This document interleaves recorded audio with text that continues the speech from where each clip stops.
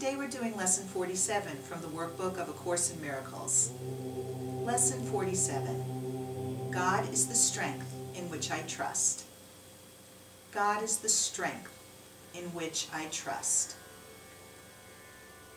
If you are trusting in your own strength, you have every need to be apprehensive, anxious, and fearful. What can you predict or control? What is there in you that can be counted on? What would give you the ability to be aware of all the facets of any problem and to resolve them in such a way that only good can come of it?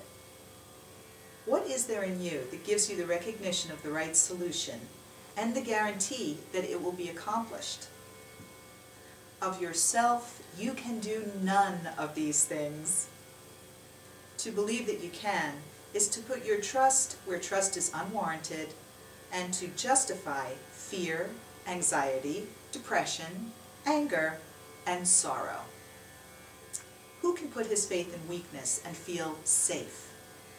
Yet who can put his faith in strength and feel weak? God is your safety in every circumstance. His voice speaks for him in all situations and in every aspect of all situations, telling you exactly what to do to call upon his strength and his protection. There are no exceptions because God has no exceptions. And the voice which speaks for him thinks as he does. Today, we will try to reach past your own weakness to the source of real strength. 4 5-minute practice periods are necessary today, and longer and more frequent ones are urged. Close your eyes and begin, as usual, by repeating the idea for the day. God is the strength in which I trust. Then spend a minute or two searching for situations in your life which you have invested with fear, dismissing each one by telling yourself, God is the strength in which I trust. Now try to slip past all concerns related to your own sense of inadequacy. It is obvious that any situation that causes you concern is associated with feelings of inadequacy, for otherwise you would believe that you could deal with the situation successfully.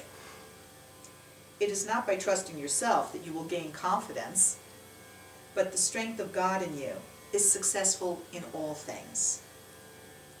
The recognition of your own frailty is a necessary step in the correction of your errors, but it is hardly a sufficient one in giving you the confidence which you need and to which you are entitled.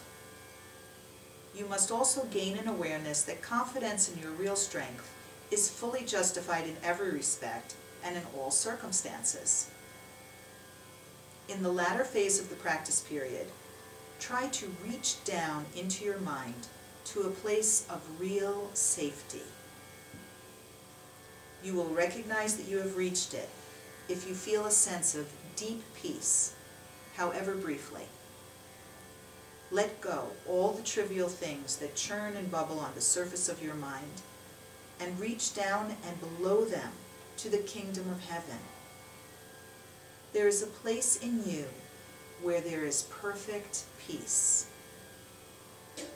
There is a place in you where nothing is impossible. There is a place in you where the strength of God abides. During the day, repeat the idea often. Use it as your answer to any disturbance. Remember that peace is your right because you are giving your trust to the strength of God. That's Lesson 47. God is the strength in which I trust. If you'd like to read my commentary on the workbook this year, go to amytorresasm.com and click on Amy's blog. Namaste.